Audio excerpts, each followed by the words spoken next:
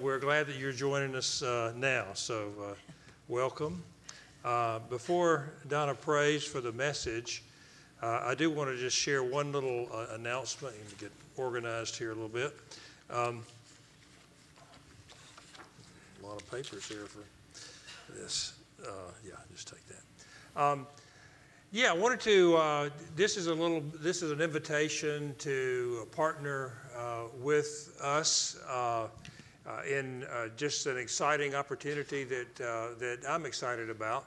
I think most of you who'll be watching online and those of us that are here realize that part of our call as forerunners in the spirit and the power of Elijah is to partner with God to raise up a vessel in these end times who will make ready a people prepared for the Lord, a forerunner type of company of believers and churches and those types of things. And so I think we're all aware of that. And so we've been on that journey for a long time, but we've really initiated a very specific challenge or a very specific journey on that in the last year or so with the Forerunner School that we have started. And so, you know, if you look at the different people that we're reaching out to with that, we have our local church here, we have the online people who watch us online on Sunday mornings, we have the Forerunner School, which is an online school where we're connecting with people really literally all over the world, and it's been a real encouraging time to really meet people from other cultures and other places and other countries and those types of things. But the other group is the pastors in Africa.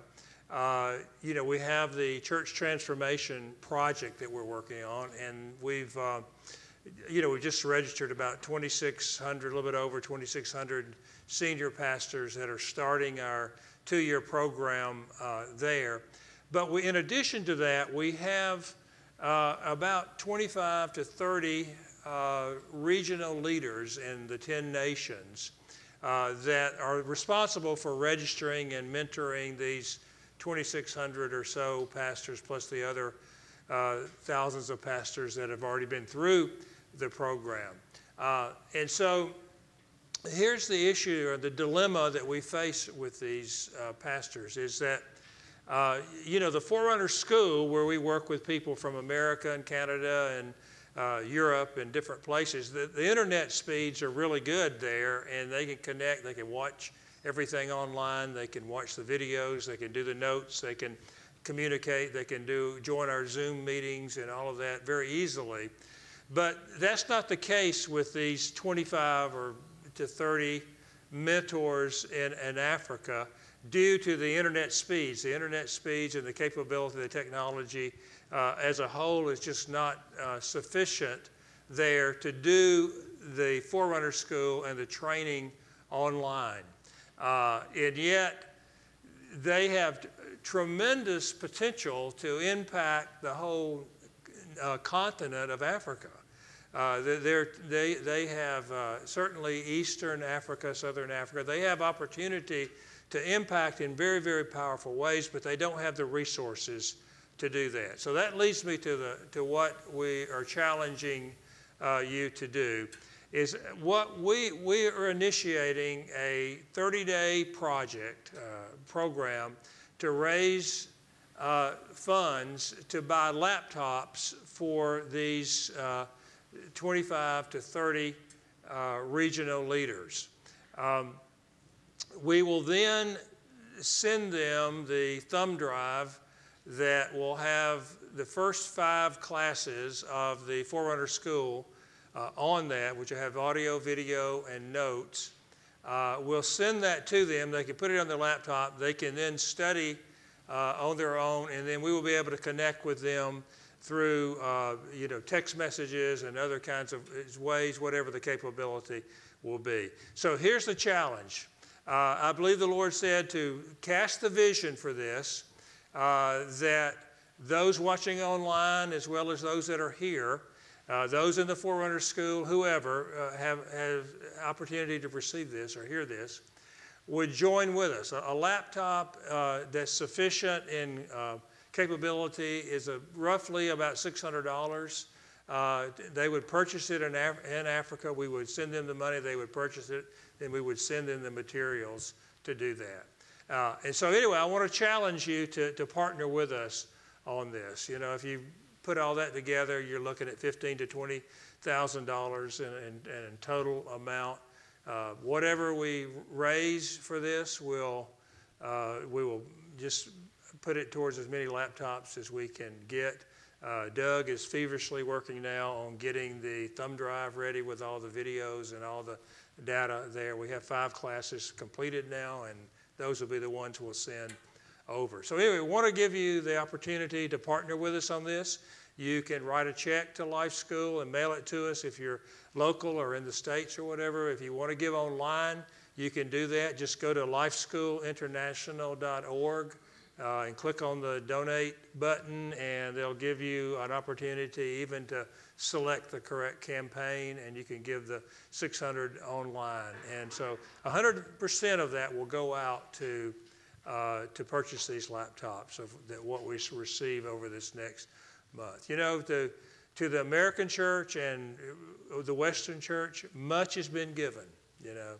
Much has been given, and, you know, Jesus said, to him who much has been given, much is required. And so we love our African brothers, and they are a tremendous blessing to us. They have a heart for God, and, you know, that's part of the world the Lord has called us to minister to more than any other. And so we want to be faithful to that. And so anyway, join with us if you would on that. lifeschoolinternational.org, and you can give online to this. So anyway, that's the plug for that. And now my beautiful wife is going to lead us in prayer. Okay. Father, we do bow our hearts before you, and we're just so grateful that we can just come to you at all times. And we just even thank you for what you're doing, even in this hour, Lord. And we pray today that you would truly open up the eyes of our heart to see, to hear what you are saying, Lord. Just as Ken has this word about not denying your name, we pray, Father, that you would arise within him, Lord God, and that you would speak, Father, not by power nor by might, but by the Spirit of the Lord. And Lord, we pray that that sharp two-edged sword would come forth out of his mouth, and it would bring division between the soul and the spirit, that we would truly hear in our spirit what you were saying in this, Lord God, that we would truly hear and recognize the hour that we are in, Lord God, that you would even release a real divine seriousness would even come forth, Lord God. Yes, we cry out for a divine seriousness to come to each and every heart, those who hear, those who are here, Lord God. We cry out for that divine seriousness, God, which is the grand master key to make spiritual progress in you. And we ask that you speak mightily to us in Jesus' name. Amen. Yes. Amen. Amen. Well, I want to share a word that the Lord gave me back a few weeks ago. And I believe it is a word that we need to heed, a word, a prophetic word. And the title of it, as Donna prayed, is Preparing to Not Deny Christ. Preparing to Not Deny Christ. I think I shared this when I did a message a month or so ago, and I think I shared this, that I've been recently studying really the book of Revelation as it relates to the bride, not the total everything in the book, but as it relates to the bride. I'm writing a class for our Forerunner School called A Theology of the Bride. And one of the sessions, or two of the sessions actually, will be the bride in the book of Revelation. And I'll deal with what the different passages in the book of Revelation say about the bride and the bride making herself ready and all of those things. And so in preparation and study of that, for the last couple of months, I've been studying primarily Revelation chapter 2 and Revelation chapter 3. There's a lot, that's Jesus' messages to the 7 churches of Revelation. And, he has a lot of things. I have this against you, and there's the call to overcome, and there are rewards associated with those overcoming issues. And so not all, but some of those related to bridle. And for example, in the message to the church at Philadelphia, it says, if you overcome, I'll put the name of the city, the New Jerusalem, on you, which is that, it says in Revelation 21 that's the bride coming down out of heaven. So, some of those several of those are bridal in nature. But this message is really not so much about the bride. But what the Lord has been doing as I've been studying this, He has dropped in my spirit really so far 3 little nuggets. When I say little nuggets, I mean didn't take that long to receive them, but it may be a lifetime to be obedient to them. So they're not little in terms of what He's saying. But He's dropped those into me, and they're like a prophetic challenge to us to respond to these things and to be obedient to these things. And, the first one that I got, which I shared back early in January, was fear God and fear nothing else. Fear God and fear nothing else. That, I believe, is a crucial mindset. These things are important because, and I'll share some of the reasons here as I get into the message more. But we're at a crucial time in history. And these things are things that it's not sufficient to just say, okay, nice message or whatever kind of a message, and just forget about them. We need to incorporate these things into our lives. We need to incorporate them into our walk. And we're in a situation where the Lord is saying, you need to fear me and not fear anything else. And obviously there are times when we're afraid. I'm not saying we'll never be afraid. But here's the key that the Lord gave me with that message was, do not make decisions based on fear. Make your decisions based on the fear of me. Okay? That's an important issue that we're facing. Because, we've already seen, and this is not an anti-vax statement I'm going to make. You make your own decisions on the vaccinations.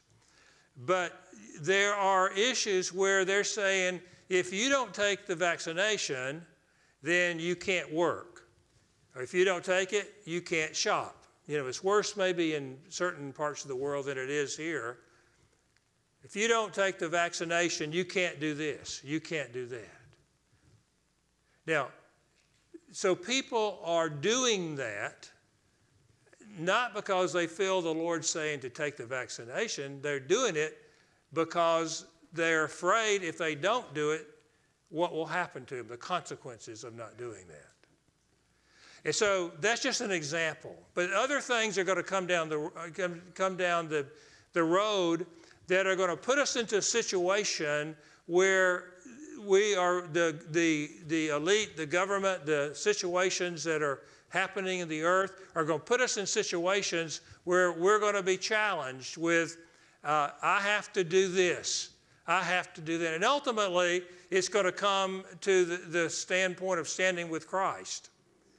And see, he's going to say, you have to believe this, or you have to state this, that this is okay. And so we can't make decisions based on the fear of what that decision will be.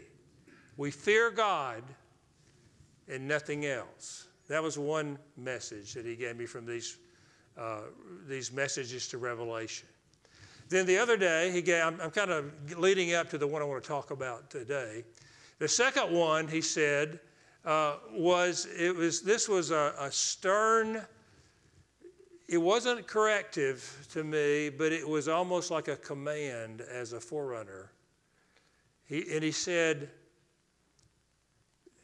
and these are the words that I wrote in my journal. It says, this is the Lord saying to me, I'm fed up with what's going on in the world. I'm coming. And then it was like, prepare the bride. It was like a command. Prepare the bride.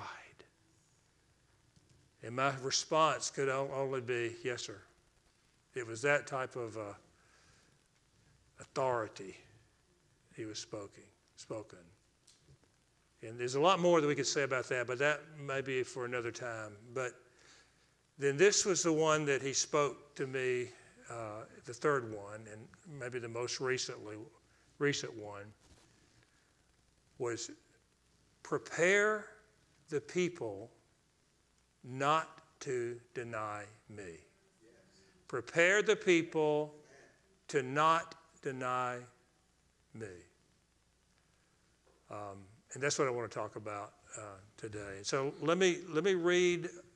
There's a little bit of reading today in the scripture, but I think it'd be good to do that.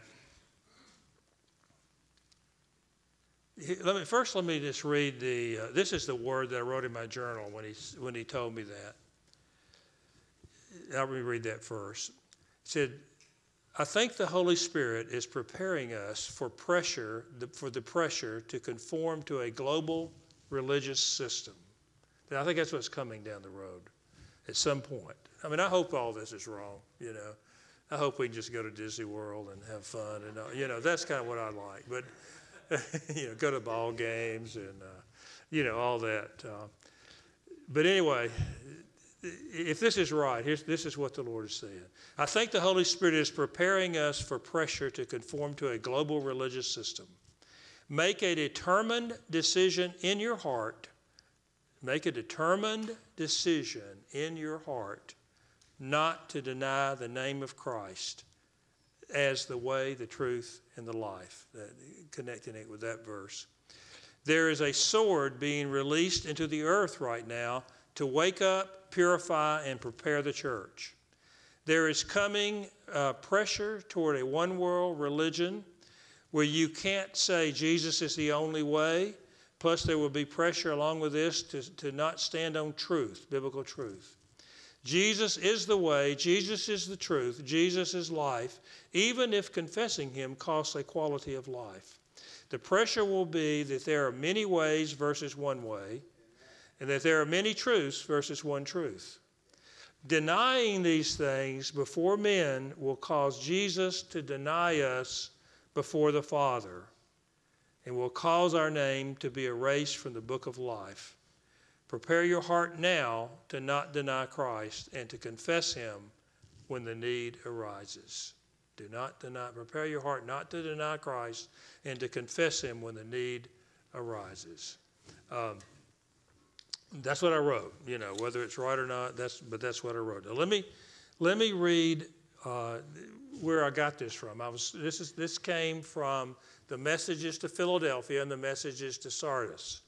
Let me read Philadelphia. He is holy, who is true, who has the key of David, who opens and no one will shut, and shuts and no one opens, says this, I know your deeds. Behold, I have put before you an open door which no one can shut, because you have a little power, and here you have kept my word, and you have not denied my name. You have not denied my name. You know, I've read these messages to the 7 churches for decades now. You know, he's like, okay, I'm not going to deny your name. But then when you put it in the pressures of the end times, it's like, whoa, wait a minute, this puts it in a whole different light. When the governments and the world systems are going to saying you cannot accept or speak of Christ as the only way. And so this church message to Philadelphia says, you do not deny my name. Because the whole book of Revelation is set in the pressures of the end times. in that pressure, you kept my word, and you have not denied my name. And then he goes on, but let me go to 10. Because you have kept the word of my perseverance, I also will keep you from the hour of testing that is about to come upon the whole world, to test those who dwell on the earth. I am coming quickly. Hold fast what you have, so that no one will take your crown.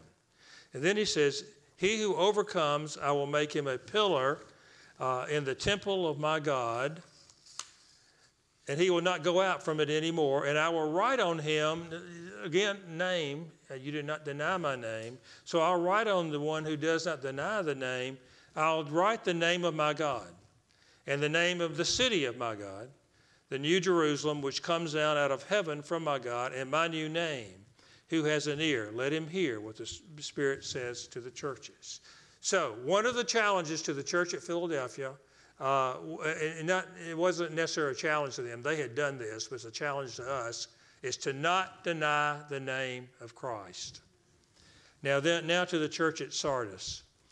He who has the seven spirits of God and the 7 stars says this, I know your deeds, that you have a name, that you are alive, but you are dead. Wake up and strengthen the things that remain, which were about to die, for I have not found your deeds completed or satisfactory, really, in the sight of my God. So remember what you have received and heard, and keep it and repent. Therefore, if you do not wake up, I will come like a thief, and you will not know at what hour I will come to you. But you have a few people in Sardis who have not soiled their garments, and they walk with me in white, for they are worthy. Then he says this, he who overcomes will thus be clothed in white garments, and I will not erase his name from the book of life. Now, that's a challenging verse of Scripture. I don't know exactly. I don't want to get into all that right now. Here's what I want you to hear. And I will confess his name before my Father and before his angels. He who has an ear, let him hear what the Spirit says to the churches. And so when I saw those two together, this is what the Lord spoke to me. He said, don't deny my name. And when you have an opportunity, confess my name before people. Regardless of the situation, regardless of the circumstances, regardless of what might happen, consequences, don't deny my name. Confess it when necessary, but do not deny my name. And so there's a challenge going out to the church right now to prepare right now so that we don't deny the name of Christ as the pressures around us come up to cause us to want to do these things. Now, I just kind of jotted down 5 movements. Now, not all of these would cause us to deny the name of Christ. But here's what I sense is happening. I sense that whether the elite of the earth or whoever is creating all this on purpose, or whether the devil is creating it and the people don't have a clue what's going on, I'm not sure. But there's several things that are happening that I believe are creating kind of like an invisible cage for the people of the earth that will lead us to have to either confess Christ or deny him religiously, in terms of religious issues that are coming into the earth. And I believe that something is on the verge of happening in this decade. I don't know what it is. I don't know, but I sense an urgency in my own heart, in my own spirit. I sense an urgency to make the church ready, to stand in the midst of all this. And again, I would love to be wrong on all of this. I would love to be wrong and none of this happened. Everything would go on like it always has, but I don't really believe that's going to be the case. Now, let me just mention these five movements. First one, the government is attempting to take away our freedoms. Again, these aren't all related to the confessing Christ, but they're creating a kind of like a structure or an environment where the denying or confessing Christ would fit into. The government's trying to take away our freedoms. And you see it, all you have to do is watch the news. And the exciting thing is that, people are beginning to stand up to that. In Canada and Ottawa and all that's going on there, there's a massive thing that took place in Australia the other day, and other kind of protests against these attacks on our freedom. Stephen, who's here back in the back, went to Washington, D.C. a couple of weeks ago to the mandate, the march there and all that. So we're standing against it. But there's pressure. But there's pressure to try to take away our freedoms, and there's this tension there. The second thing that's happening, there are voices that are trying to censor other voices that don't agree with the mindsets of the elites and the corporate agenda and the corporate giants. Things like censoring on Facebook and YouTube and Spotify and issues like that. There's a censorship going on of voices that they don't agree with. The third one, the government is coming against citizens falsely accusing people of domestic terrorism. Just keep an eye out for that phrase, domestic terrorism. Now, there's a lot, the issue that's kind of the forefront of that right now is the January 6th, assault or protest or whatever you want to call it on the Capitol. I'm not saying that was a right thing for them to do. I'm not saying that. But they're using that. They're using that as a way of highlighting this idea of domestic terrorism. I mean, if you begin to do a little bit of study in it, people that did hardly anything in there, they did trespass on there, but they didn't do any damage. They were only in there even for maybe 15 to 20 minutes. They've been kept in jail in solitary, a lot of them in solitary confinement for months, and they're delaying that. And the term domestic terrorism is being used. Now, regardless of what you believe about January 6th, that's not the issue. The issue is creating that environment of calling people domestic terrorists, and one day they're going to say, well, the people that believe that Jesus is the way, the truth, and the life, they're domestic terrorists. So, that's coming. That's on the horizon. Again, hopefully it won't go there, but I think there's a great potential that they're headed that way with that. There's attempts to take away free and fair elections that are going on right now. I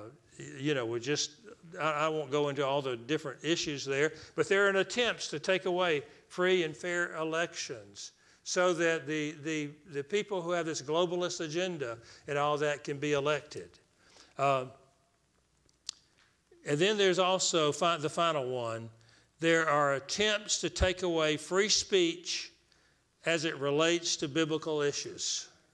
They're beginning to take away free speech as it affects religious issues. We've seen a little bit of testimony about, they did this to John MacArthur. They did this to this pastor in Canada. They did this here. They did this over there. But there is an attempt going on right now to create that environment where there's not freedom, and we're talking about expressing Christ now. A lot of this other things are not directly related to that, but they're part of it. They're part of the environment that's being raised up that will come against our ability to gather in the name of Jesus, to confess Him as the way, the truth, and the life, and that there's no other way to the Father except through Jesus.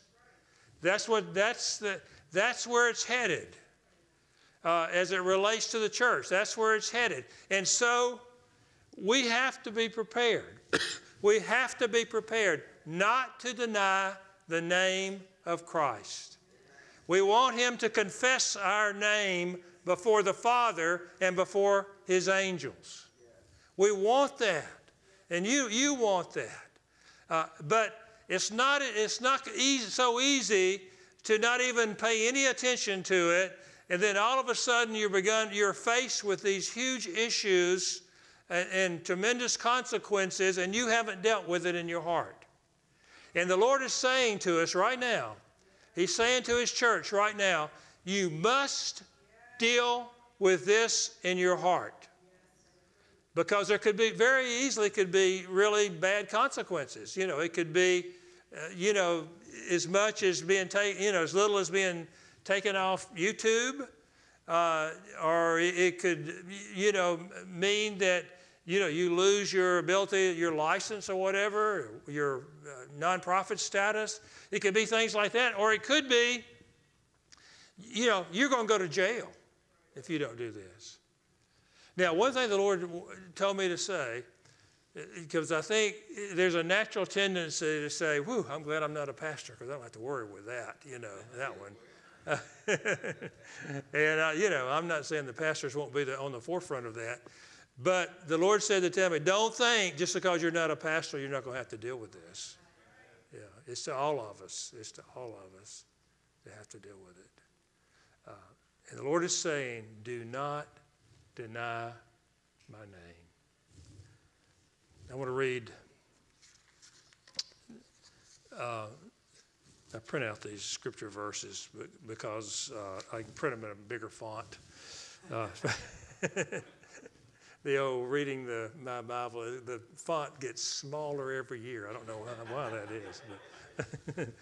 But size 16 or 14, I can read them with my glasses. If without the glasses, I can't. But all right, let's read Luke 12, 8 through 12. And I say, because remember to the church at Sardis, he said, I'll confess you before the Father and before the angels. Luke 12, 8 through 12. And I say to you, everyone who confesses me before men, the Son of Man, will confess him before the angels of God. But he who denies me before men will be denied before the angels of God.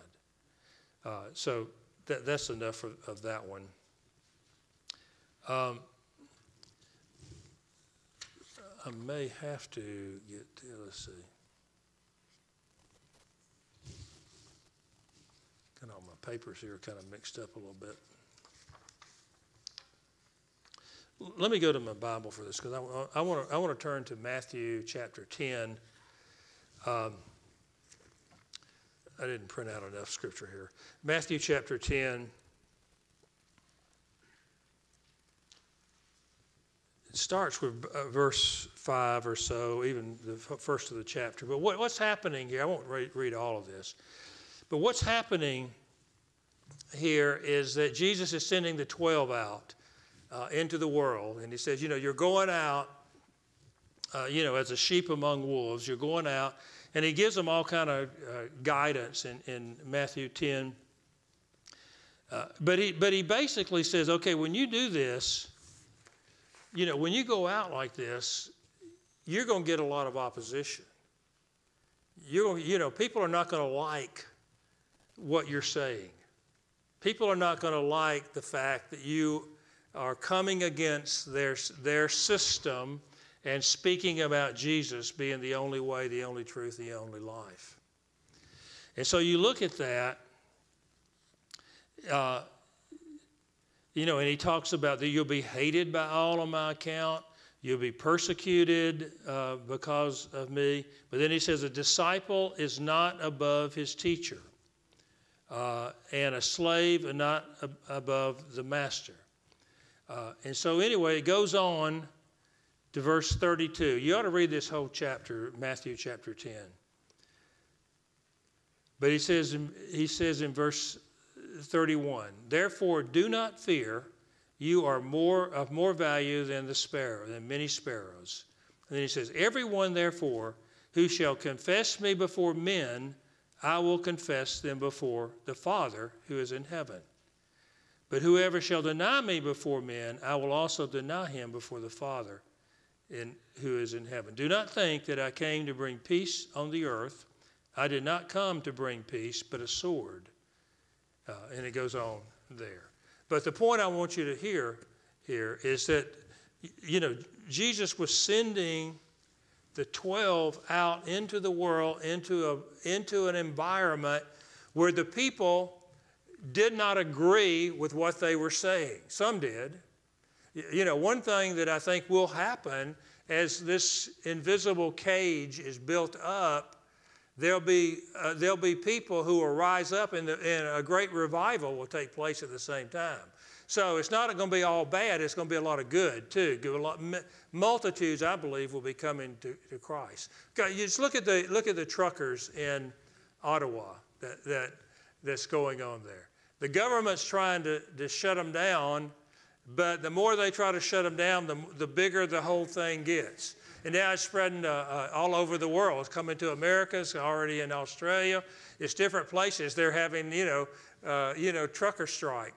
Trucker protests now.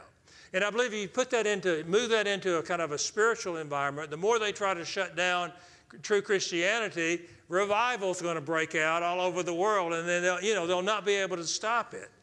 But it won't be. It won't be like they'll say, okay, let's just relax and let the church be what it wants to be. There'll be opposition there, and that's where we have to take that stand. But Jesus said that in the midst of these 12 going out. He said, I'm sending you out into a difficult situation. Don't deny me before men. And confess me when you have opportunity. So see, and then the Lord gave me in the Word, He gave me John 14:6. I am the way, I am the truth, I am the life. Nobody comes to the Father except through me. I am the way, the truth, and the life.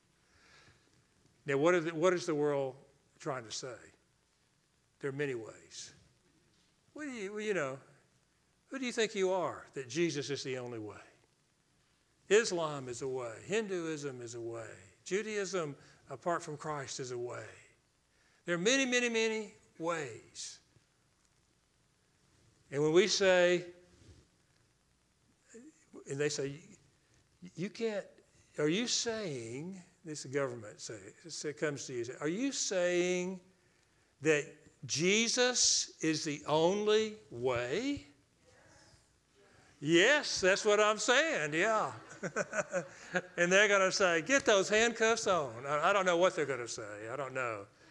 But that's where we are. That's where we're headed. We're not there now. So we can't just say, is that a jail cell over there?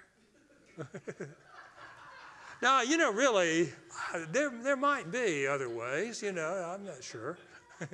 You can't do that.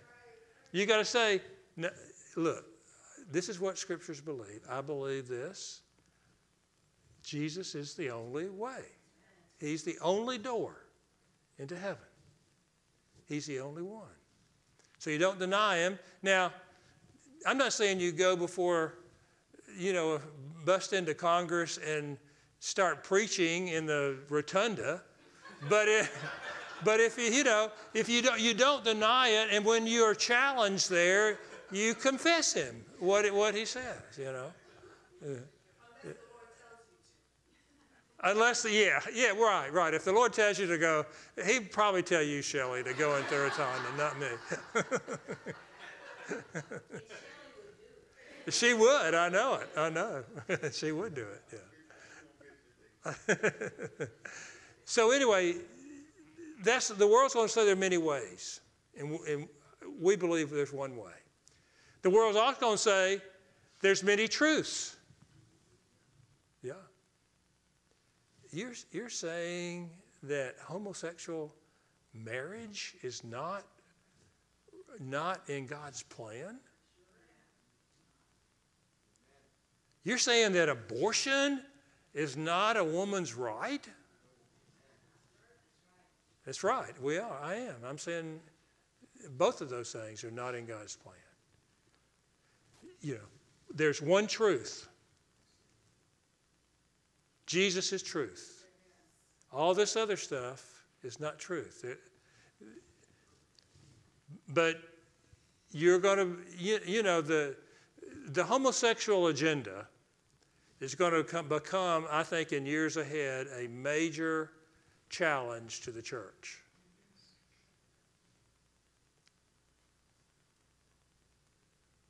So we've got to be prepared to not deny what Christ says. We've got to stand on truth. Now, this is a little side note, but I mean, we have a love for people who struggle with homosexuality. We're not against people who are homosexuals. But we're saying, you know, don't think that God approves of it. There's a challenge to come out of it or to restrain from it. And it's a lot more than we can talk about right now. But we're not against the people, but we stand on the truth of the Scriptures. That Jesus is the way, He is the truth. He is the truth. And His Word is the truth.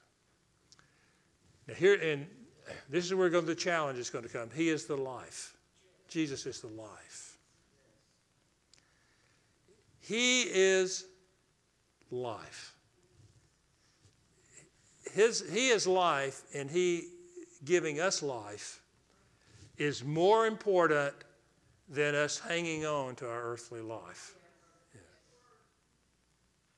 Now, I know it's easier probably for me to say it at my age than maybe to, you know, some of the younger ones, because, you know how long you'll be here. But Jesus is the life, the life. You know, are we going to hang on? He who loves his life loses it. You know, if you hang on to your earthly life, you'll lose life, real life. You'll lose eternal life. I mean, maybe you won't lose heaven or hell, but you'll lose the maximum amount of reward that you can get. To be in intimacy and partnership with Jesus through all of eternity. He is the life. And so this is a real challenge to the church. We've got to lay down, you know, Jesus said this, we've got to lay down our life and follow Him. Take up His life. And as we do that, even if we're challenged with whatever may come our way, even if we're challenged with these things, consequences of whatever they might be, we got to hang on to the life of Christ. It's Christ as life. He is the life. And He gives me life. You know, He said to the group of Sardis, I'll not erase your name from the book of life. I can't say that I understand all that means. But I do know this. I don't want to find out. Yeah. I want to confess Him before men so that He confesses me before the Father and before angels. Yeah. Happy Super Bowl Sunday with John the Baptist. You know, I wish we didn't have to share all these things. I wish we weren't living in a time when that has happened, but, you know, unfortunately, I think we are. A few more points I want to make here. Here they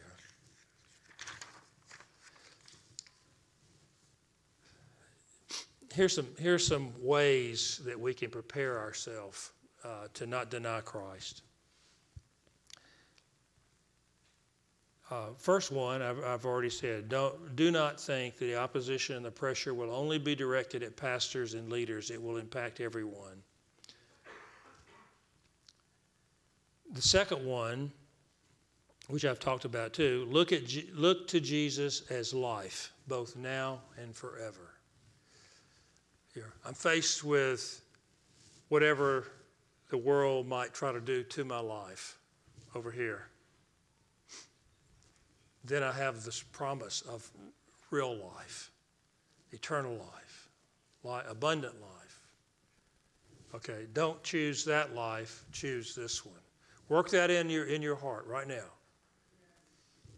I'm living for Christ. I'm living for his life. He is eternal life. I'm living for him because he is life now and forever. That's the second point to put in your heart. The third one, know why these messages to the 7 churches are in the book of Revelation. This is an important one. You know, when I used to read these, I guess this is more back when we were in the Baptist church and we believed in pre-tribulation rapture, and you wonder, okay, this is interesting, but what I don't why did he put this messages to the churches and all this about the problems and all this is going to happen? I don't know if you've ever thought that or not, but I used to think that.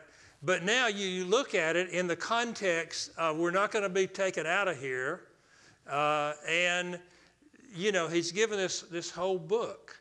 And what is it?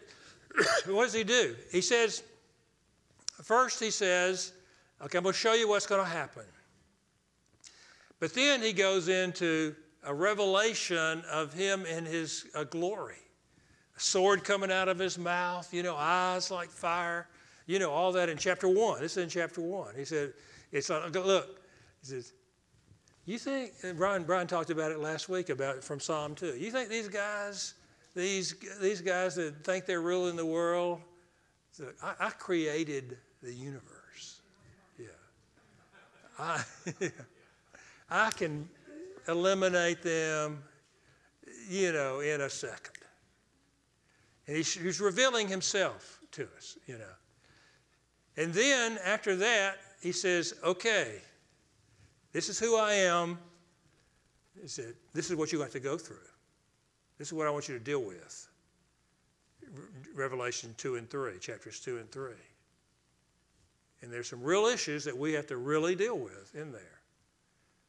You know, one of the things I wrote it's in being the bride class, it's like the different views about overcoming. And we won't go into all that. But these are things we have to deal with. And then in session 4, in chapters 4 and 5, he gives us a view of heaven.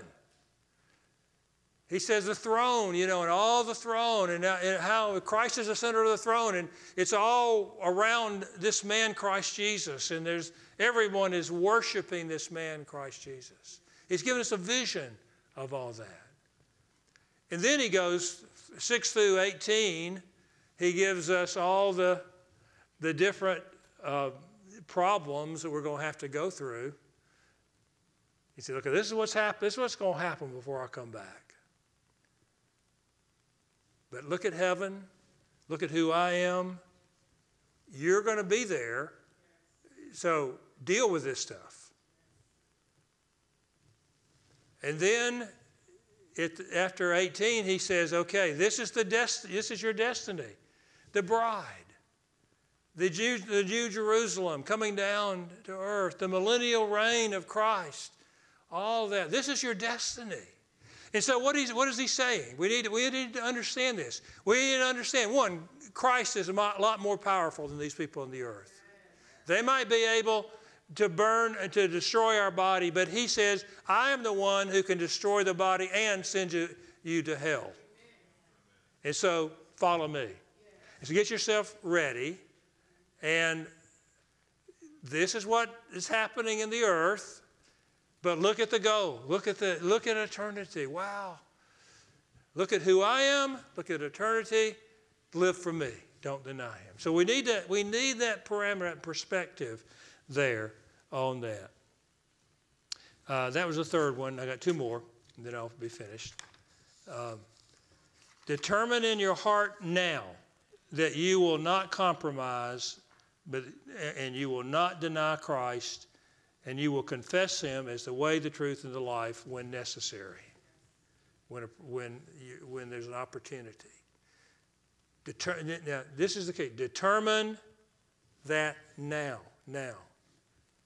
while there's opportunity to do that. You don't want to wait until, there's a guillotine or whatever there, and you either now or then you may try to make that decision then. Make it now. Work it out in your heart now. And then the fifth one, pray now for God's grace to be sufficient, not to deny Christ. That's really important. That we, because his grace, he says, his grace will be sufficient. It's made perfect in our weakness. I've heard a lot of different stories about this, is that when people are faced with different things, that the grace of God comes on them in just a real supernatural, powerful way that's not there when you're not in one of those situations. But pray now and ask God, Lord God, if all this is going to happen, if the decade we're living in really could get difficult, I want grace. I want your grace to be sufficient for me. Give me the ability, Lord, not to deny you in those days ahead, whatever that may mean.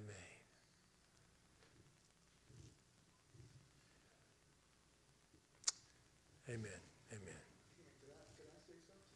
You need me to cut off the... let me hang on one second. We'll go ahead and we'll have some ministry here locally or whatever the Lord leads.